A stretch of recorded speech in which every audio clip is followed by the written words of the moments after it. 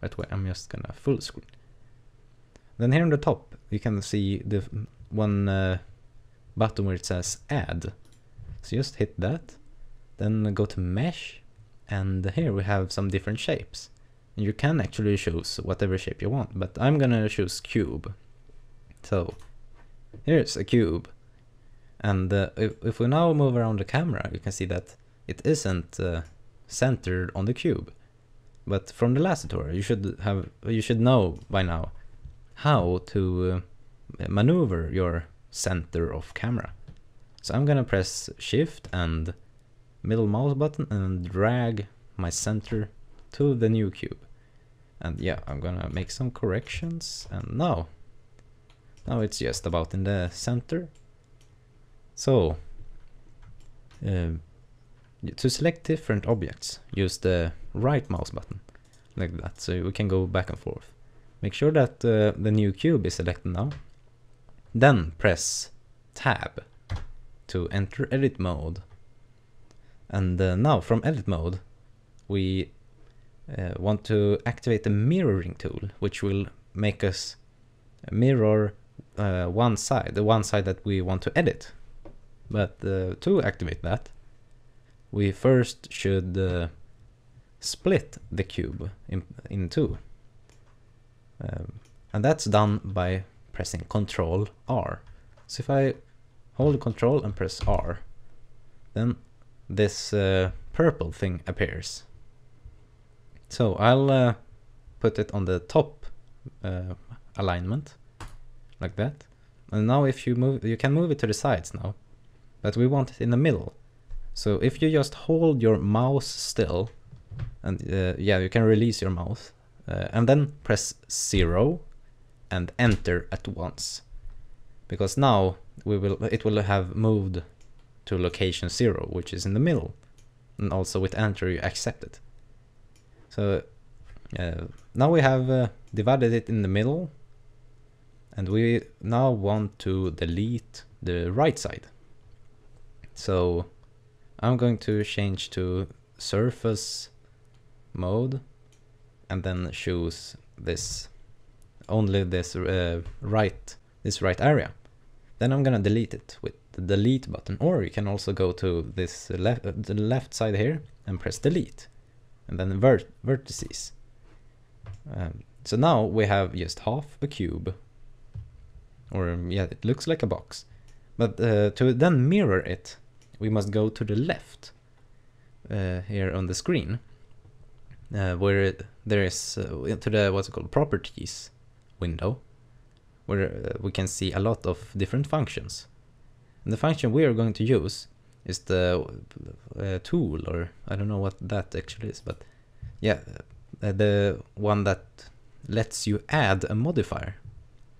So go to that function and press add modifier. Now we just need to go down to the mirror, which is in the generate folder, or what, yeah. So just press on mirror, and now it's mirroring the x-axis, but the x-axis is the red one, I think, which makes its mirror to be inside of itself. And we don't want that. We want it to be on the opposite side. So just unselect the x-axis and activate y instead, because y is the green one. We want it to mirror in the green direction. So now everything we do in this side will be applied to the other one. But then if I change back to edge mode, then if I do like this, it will open up a gap, and I don't want that to happen, because yeah, it's just breaking the shape. So I'll just go back something, yeah, we can let it be open now, but I'll activate clipping in the options of the mirroring, and that basically does so. If I collide these two edges and then release, then they will always be merged. So I can't split them now until I have removed clipping, maybe. but I want them to be merged now. So that's good. So now everything we do on the right side, or on the left side, will be applied to the right too. I also want to make the bottom one, because if you want to make a sword, then you need the bottom one to also be mirrored. Because yeah, I'll show you exactly why a sword. Yeah, you should maybe already know, but yeah. So now I have divided it with the Control R, which splits it in half, and then I'm going to remove the bottom. So I'll just select all the edges here, then press delete vertices. So now we have a very basic shape here, and then just press the Z axis. So now we have mirrored that side too. So whatever we do here will be applied to all of those axes. We can even do an X, but not for a sword in this case. So I'm gonna keep it like this, and then press Ctrl R, and I'll split it in this top mode. Actually, if I before clicking, if you press a button or a number, maybe 2 or 3, 3 in this case, then you can divide it into multiple parts. So in this case, I'm going to divide it in 3 parts, and then hitting. Now we can choose where it's supposed to be, and I'll press 0 and enter. So now we have a lot of axes to use. So to make a sword, I'm going to stretch it this way. Then actually I want to subdivide this, because it will look pretty crazy if I do something wrong. So then I'll press A until I have marked everything, and then press Ctrl T. So now everything is made into triangles, and then I can basically make my sword shape however I want.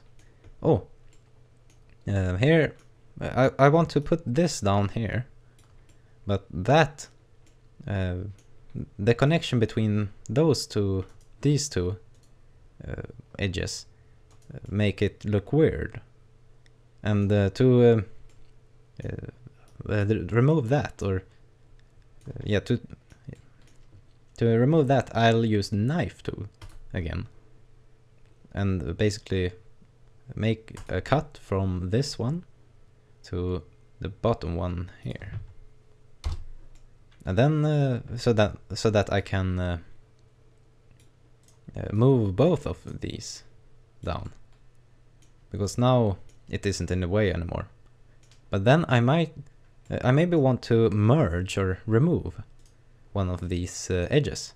So if I want this one to be located inside that one, or be merged, then I just need to have both selected, and also make sure which one was the first one and the last. So if I first select this one and then select that one, and then go here to the left where it says merge, and then choose at last, then it will merge at the point where the last one is, the last one I selected. So now I can continue making a sword very easy here, or kind of easy, something like this. And then yeah, basically it's just drag some stuff here and there.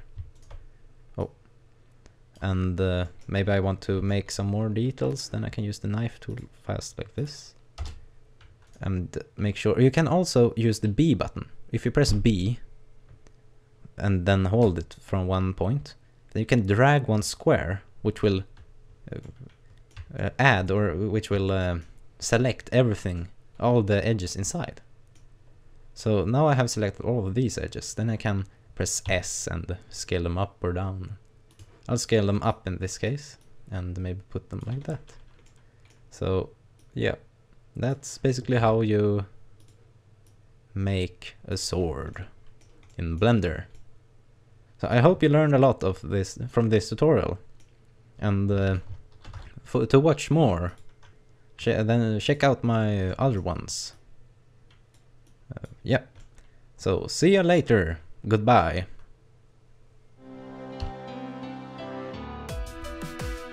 The next tutorial will be about texturing as well as the UV unwrapping method. So see you later. Goodbye.